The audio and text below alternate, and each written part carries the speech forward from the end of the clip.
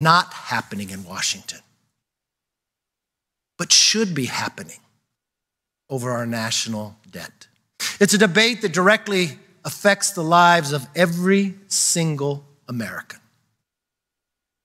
America deserves to hear the truth. I'm going to start just with the facts. Our national debt is too high, far too high. And the problem is getting worse, not better. We are now $31 trillion in debt. That's more than the entire economy of America, 20% more. Think for a moment. That is unsustainable. Over the next 10 years, the United States will pay $10.5 trillion just in interest on our debt. Put that in perspective. Since 1940 until today, we have paid $9 trillion of interest in our total debt. Over 83 years, $9 trillion. And now we're going to pay 10.5 and 10. If our lifetimes, these interest payments are on track to crowd out and eventually eclipse the vital programs like Social Security and Medicare. And let me repeat, far from protecting these vital programs, as the president says he will, President Biden's extreme spending threatens to crush them with debt and economic decay. Without exaggeration, American debt is a ticking time bomb that will detonate unless we take serious, responsible action.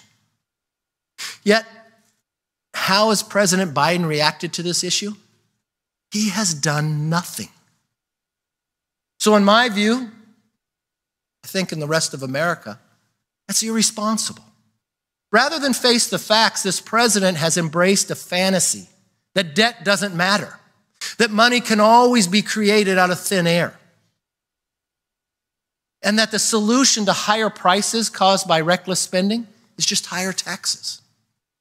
In 2 short years, President Biden, along with the Democrats in Congress, have added $6 trillion to our national debt burden, which created inflation, made us more dependent on China, and has undermined Medicare and Social Security. Today, it's the American people who are left paying the price. Americans have received a pay cut for 24 consecutive months. The longest streak in American history as inflation has just persisted.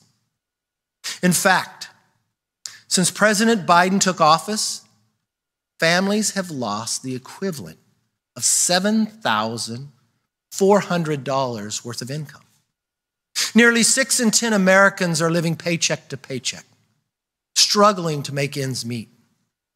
For young families, Biden's inflation means home ownership is moving further and further away. For our seniors, Biden's inflation means a lifetime of retirement savings are being ravaged. And now we see the collapse of the largest bank since the Great Recession. It's a direct result of incompetent bank supervision and the negative effects of constantly fighting President Biden's inflation. It is basic economics that when Washington prints more and more money, prices go up and purchasing power comes down. As my favorite economist, Milton Friedman, said it more than 50 years ago, inflation is made in Washington.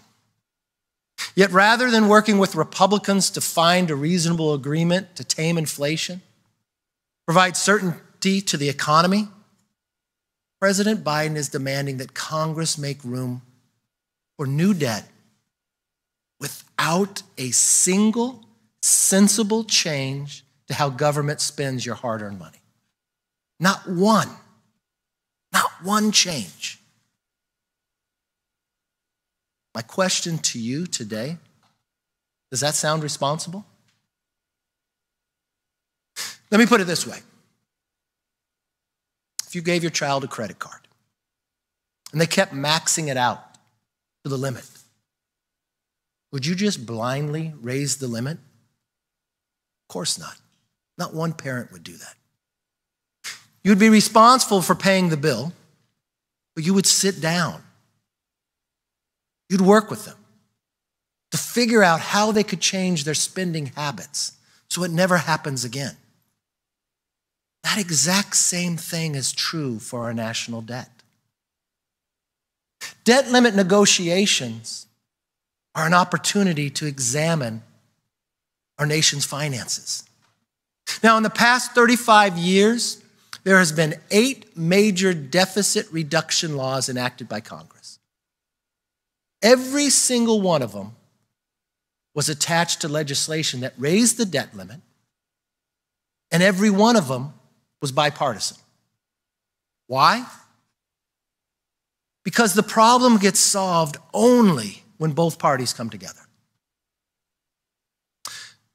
Now, when he was Senator Joe Biden, he voted for spending reforms attached to debt limit increases 4 times. In 1985, in 1987, in 1993, and in 1997. And on those other occasions, when he opposed raising the debt limit, it was because he said the deficit reduction measures were not enough to justify debt limit increases. To quote Senator Biden, his opposition to raising the debt limit in 2004 was a protest of the policies that have brought us to this point and a demand that we change course. What changed, Joe? As Vice President, Biden led the talks on spending restraints in 2011 debt negotiations. During those negotiations, which we actually called the Biden Group, he passionately made the case for negotiating in good faith. To again quote then Vice President Biden, he said, "You can't govern without negotiating." What changed, Mr. President?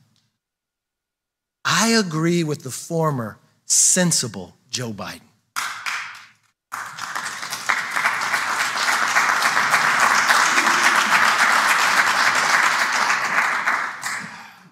He knew that our government is designed to find compromise. I just wish the current extreme Joe Biden would listen to the former Joe Biden too. I met with President Biden at the White House on February 1st, 75 days ago. During our meeting, I told the president clearly, let's find a way to come to an agreement, like we have before. Had the president agreed to negotiate in good faith, we'd already be done.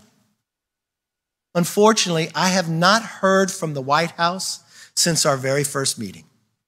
President Biden has been missing in action and misleading the public. Mr. President, with all due respect, enough is enough. This is not how the leader of the free world should act. Your partisan political games are provoking the very crisis you claim to avoid. Greater dependency on China, increasing inflation, and threatening Medicare and Social Security. Even members of his own party think this approach is extreme. Democrat Senator Joe Manchin recently said, "Recent actions make clear to me that the Biden administration is determined to pursue ideological agenda." Senator Manchin is right. Make no mistake, the longer President Biden waits to be sensible, to find an agreement, the more likely it becomes that this administration will bumble into the first default in our nation's history. Addressing the debt requires us to come together, find common ground, and reduce spending. Let me be clear, defaulting on our debt is not an option. But neither is a future of higher taxes, higher interest rates, more dependency on China, an economy that doesn't work for working Americans. Let me be clear. A no strings attached debt limit increase will not pass. But since the president continues to hide, House Republicans will take action. Okay, so here's our plan. In the coming weeks, the House will vote on a bill to lift the debt ceiling into the next year. Save taxpayers trillions of dollars, make us less dependent upon China, curb our high inflation, all without touching Social Security and Medicare. Simply put, it puts it on a fiscal responsible path in three ways. It limits, it saves, and it grows. First, we'll limit federal spending. You know, in the past 2 years, discretionary spending in Washington has exploded by more than 17%. That's faster than GDP growth or even inflation.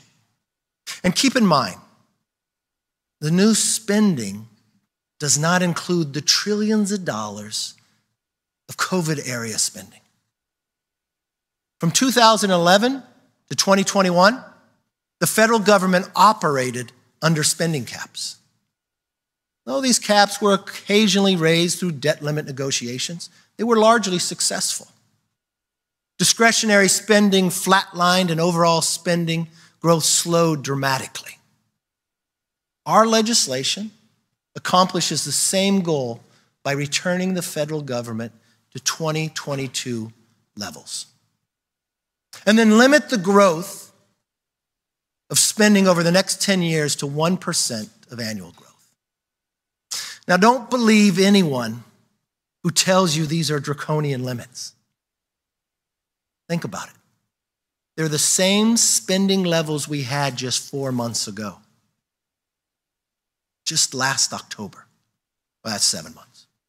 And make sure that our veterans and our service members are taken care of. But the bloated, overgrown bureaucracy that has expanded under President Biden needs to be pruned. And that's exactly what we'll do. If Washington wants to spend more, it'll have to come together to find savings elsewhere. Just like every single American household does every single day. This will restore discipline to Washington, the budgeting, and to help put an end to reckless spending cause inflation. Now, second, we will save the taxpayer money. You know, in the unserious proposal, the budget the president made, he wants to spend more this year than government did during the height of the pandemic. Just think about that for one moment. He wants to spend more than we spent during the height of the pandemic. House Republicans actually believe the opposite should happen. Before we borrow another dime, we owe it to our children to save money everywhere. Our proposal will examine wasteful Washington spending and executive overreach in all forms. Among other items, it will claw back tens of billions of dollars in COVID-related money. You see, House Republicans have already passed a bill to end the pandemic, officially. And the president just signed it last week. So now it's time for Washington to return to normal. People are tired of politicians who use COVID as an excuse for more extreme inflationary spending. If the money was authorized to fight the pandemic, but was not spent during the pandemic, it should not be spent after the pandemic is over.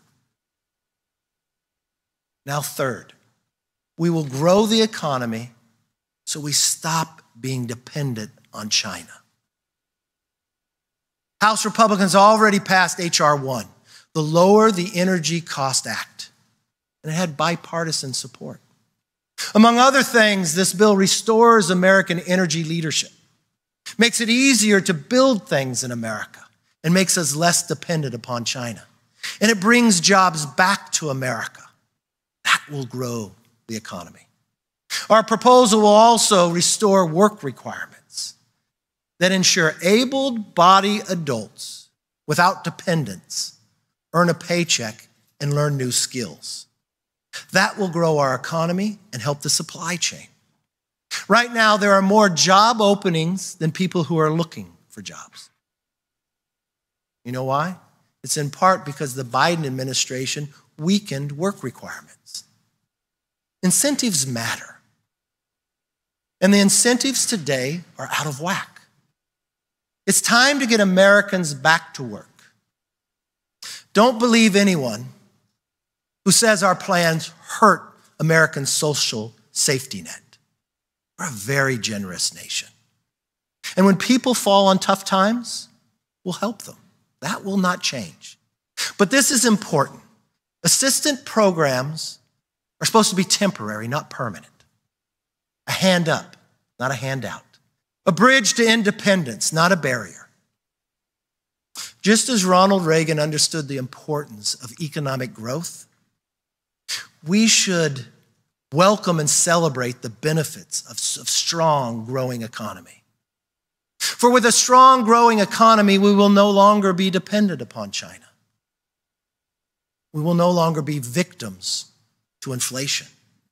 And we can protect and preserve Social Security and Medicare.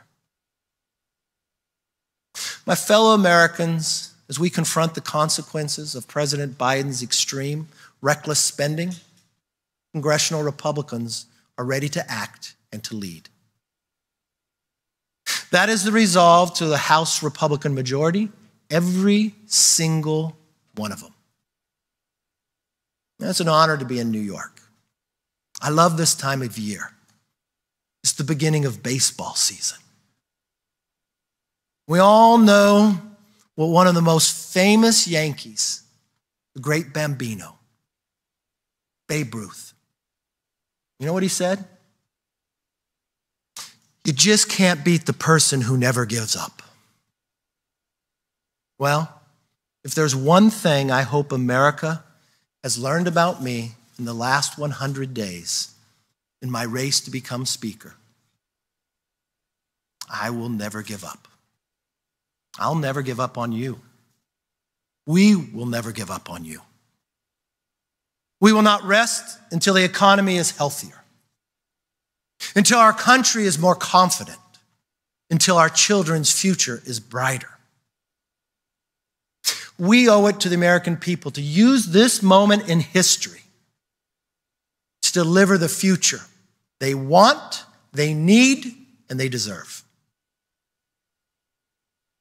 I have full confidence that if we limit our federal spending, if we save the taxpayer money, if we grow our economy, yes, we will end the dependence on China. We will curb inflation, and we will protect Social Security and Medicare for the next generation. And America will be stronger for it.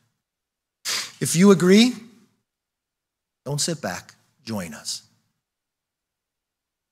Joining us in demanding a reasonable negotiation, a responsible debt ceiling, an agreement that brings spending under control.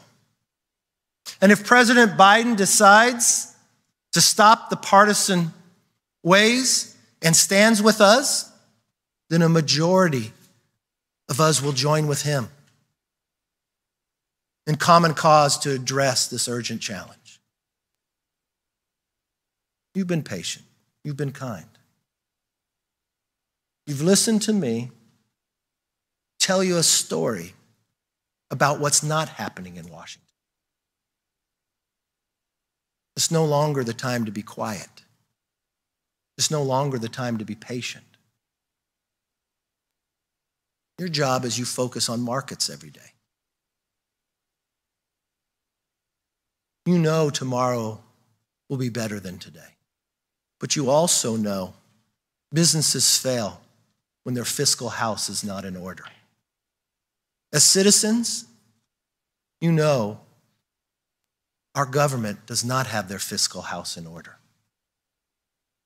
It doesn't matter what political stripe you stand or what part of the country you grew up in. You love this country, conceived in liberty and dedicated to the proposition that we're all equal. You want your children to have a better future. You make sacrifices every day for them. But you know one of the greatness of this country is our ability, the design of our government, that both sides come together. For 75 days, the president has ignored the debt ceiling. As Speaker of the House, I have a responsibility to tell the nation that that has got to stop. This isn't something to be played with. This isn't something to put a political game with. I'm not predetermining what has to happen. But just as Reagan talked about a malaise of burdensome regulation, of inflation, of government trying to run the economy but ruining it, that is what we experience today. I'm here to tell you, I want a responsible, sensible debt ceiling. It puts us on an economic path to make America stronger. It works for every American. But that cannot happen if the president continues to ignore the problem. And he can't continue any longer. The day is coming. I do not want to see this president bumble in to a default. I want to sit down and solve the problem together. Thank you for the opportunity, and God bless America.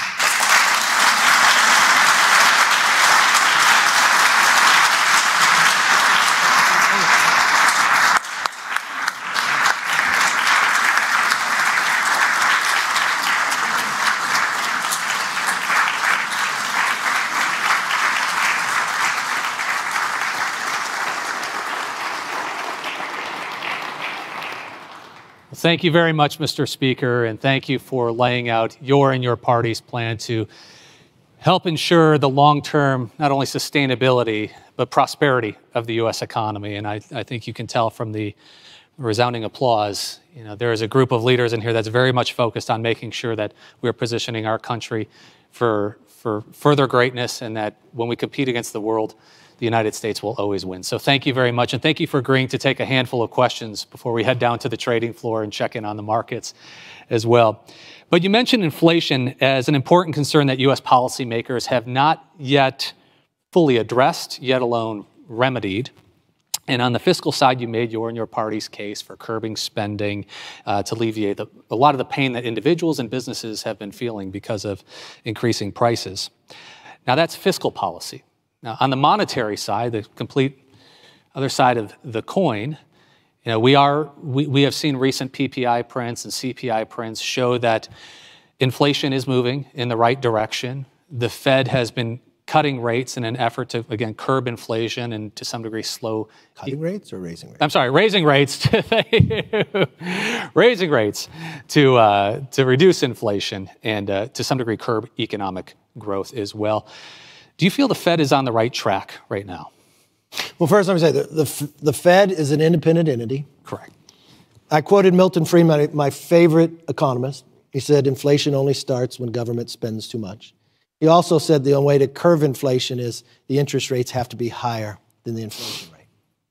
So as an independent entity, had they acted earlier and gone to 3%, we wouldn't be in the situation we're in. But if we'd gone for a decade of cheap money, we also realize what we were doing.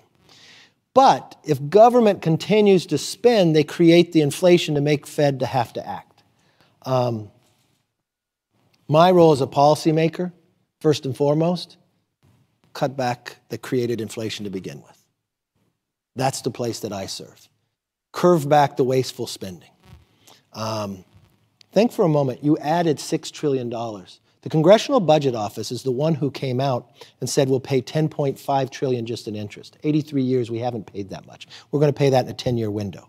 If you look at a 50-year average of what We normally spend per GDP, it's around 21%, but we've been spending over 23 on our way to 25. If you look at revenues, a lot of people say, well, you should raise taxes. On average, we normally bring in about 17% of GDP in revenues. You know what we're bringing in today? 20. Only 200 times in modern history have you brought in 20. So it's not a revenue problem. We're bringing more money in a percentage than any time before, but we're spending and there's no curve on that. So the Fed's their own entity, they get to make their own decisions, but they're having to make decisions based upon what we did to create inflation. So I have a responsibility to curve that so the Fed wouldn't have to act. The one thing I would say about the Fed, focus on the things of why they were created, not things that they weren't. Yeah. Fair. So, Mr. Speaker, obviously from today's gathering and from your remarks, business leaders are becoming increasingly focused on the debt ceiling. And it's not just talk, you're seeing it in the markets as well. And if we look at some financial instruments that are commonly used to insure against a government default, the prices of those instruments are increasing, and to some degree, the most commonly used instruments are at their highest levels in over a decade. So since the last time we really faced this, this challenge. In your party's negotiations, and to the extent you have visibility into the administration's plans, are you monitoring market conditions as you head into these negotiations? Look, markets go up and down. Again, markets are reacting to work we've done, so I shouldn't monitor you. I should monitor what we're doing, and that's exactly what I do. The reason why the markets are going up, because the president's ignored us for 75 days. Look, I went to see the president February 1st. I sat with him. This is a guy who's a former senator who voted 4 times to raise the debt limit when they put something attached to it. The only times he voted against the debt limit, he said when they didn't do something enough to change the behavior. In 2011, it was his group that was named. It was his argument to say you can't argue not to negotiate together. A whole government's designed to find compromise. When I walked with him and sat with him, I said, look, we couldn't negotiate, and there's parameters. Let me be very clear. There's 2 things I will not do. I will not raise taxes, and I will not pass a clean debt ceiling. It just won't pass. So why don't we sit together and find ways to put us on a better path? Why don't we spend less than we spent the year before? If we just go back 7 months to 2022, is that really going to break us to October spending? Then think for a moment. The pandemic is over. You have billions of dollars that was appropriated that was not used, that lay dormant for 2 years. Did you spend it now or bring it back and have savings? If you cap the future spending, but you allow for growth, you make elected officials actually make a decision on what's wasteful and what's not. They'll prioritize the things we find important. And then what about making our country grow again? It's very hard to build something in America, is it not?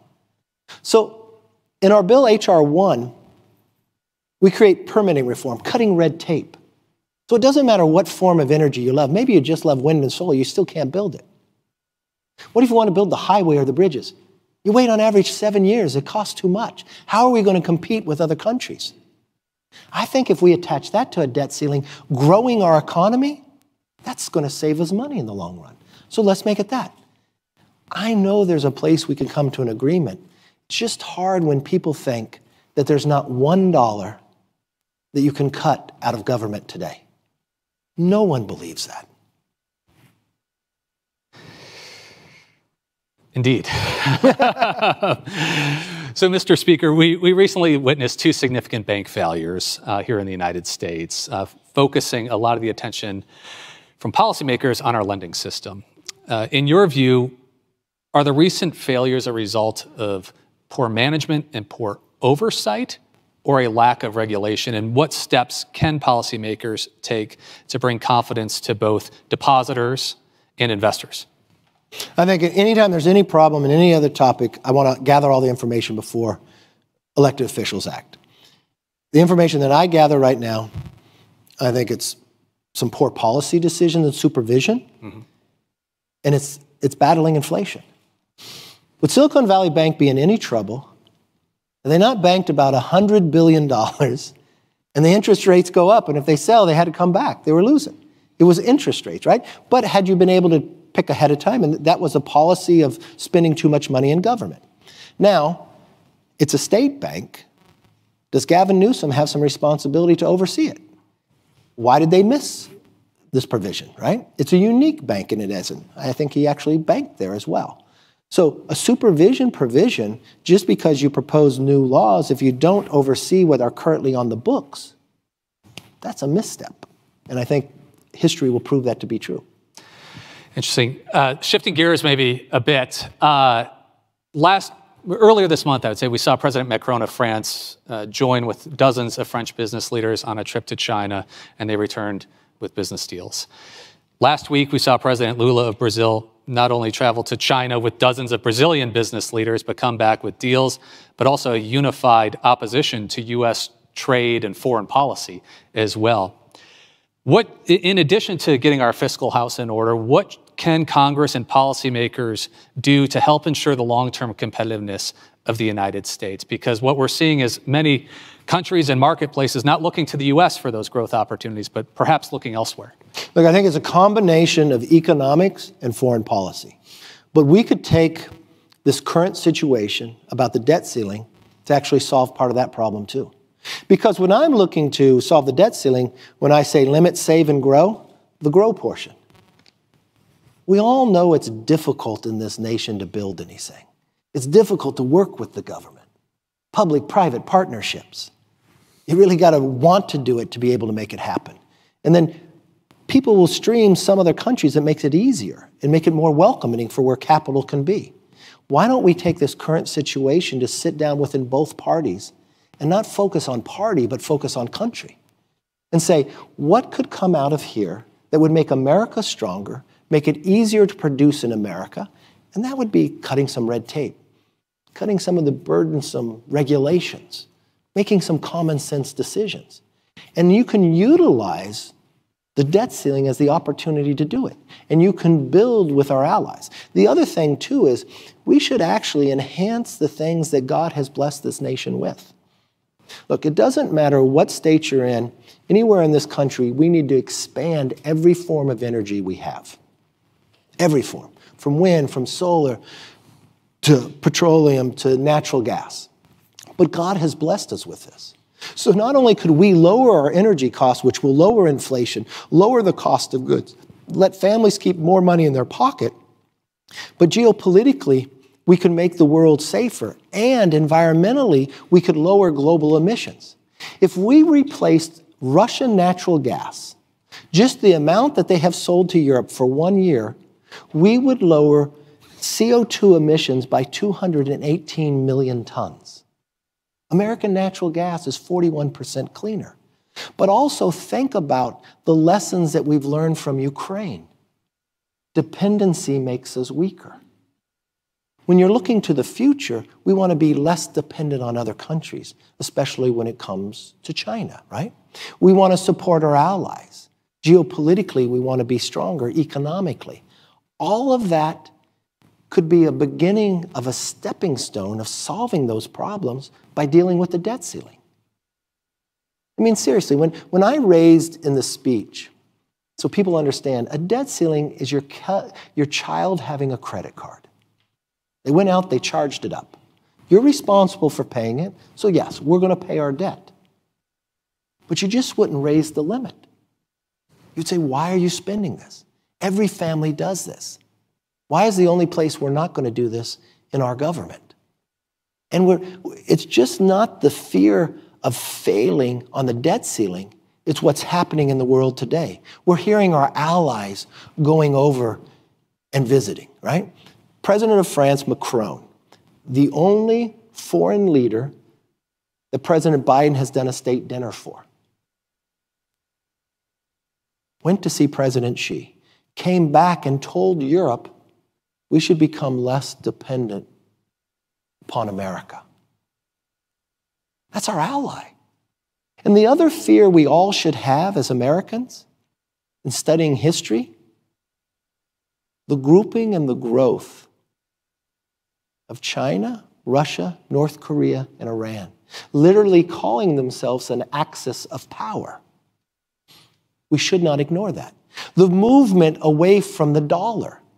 But the one thing I will tell you, the only way the dollar fails become the world currency is not what China or other countries do. It's what we do from within. And spending too much money, putting ourselves in $31 trillion of debt is a greater threat than Brazil using the yuan and the dollar. And we solve our problems not looking other places, but looking within first.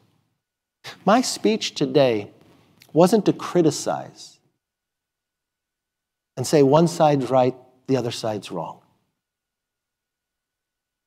It was to tell the rest of this country that we're about to hit a debt ceiling. I've been trying to come to an agreement, but the president doesn't even want to talk. And our whole government is designed to find compromise. And we've got our rest of our allies looking different. We've got big problems. But I still believe this. The greatest nation in the world is here. The greatest form of government is here. And the way we can solve it is if we work together, not individually. That's our solution. Well, maybe one last question, Mr. Speaker. You mentioned in your speech today is your 100th day as Speaker, so congratulations. Congratulations for... How many of you watch the Speaker's Vote? Best reality TV, right? 15 rounds? 15 rounds. 15 rounds. It's a good boxing match. Never give up. Well, what would you say you are most proud of in the first 100 days, and what are you most excited about in the next 100 days and beyond? You know, I never measure within 100 days, but there's some really significant things we've done in 100 days. I don't mind being underestimated. I think it's better if I'm just hitting singles and doubles, I'll score more runs. I am now the Speaker of the House. I'm not the Republican leader. And I have responsibilities that may be a little different.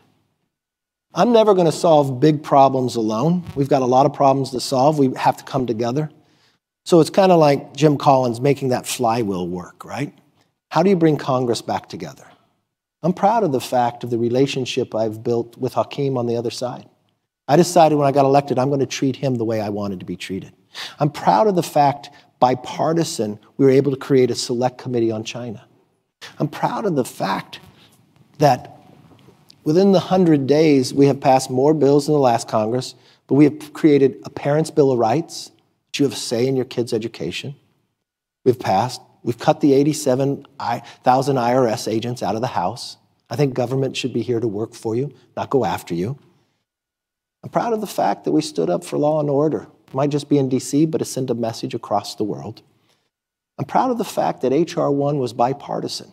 It's the core of what we want to do economically, our energy policy of where to be. In this first 100 days, I stood at the Reagan Library, not with just members of my own party, but an equal number of members on both sides of the aisle. And we sat down and we met with the president of Taiwan. And when I look to the future and the threats that are there, then we're going to take action to make sure those threats don't happen. How can we deter something bad from happening? And you know what? I'm proud of the fact I haven't had my head in the sand and said I would not talk to the president about the debt ceiling. I'm proud that we're here today. And having an honest conversation with the American public. Not preconceived what has to be decided upon, but willing to sit down in good faith to find a sensible, rational, responsible way forward so America would be stronger. Look, 15 rounds were tough, but they made me stronger. It's not a problem that we have debate. It shouldn't be just uniform as we go through. And I think our discussion should argue on both sides. But at the end of the day, we should find what unites us to make us stronger. We completely agree, Mr. Speaker, and we want to thank you for joining us today. We know there are heavy demands on your time, but your message is important, it's timely, it's topical. So thank you for being with us. Thank you for your service to our great country. Please join me in giving a round of applause to Speaker McCarthy. Thank you.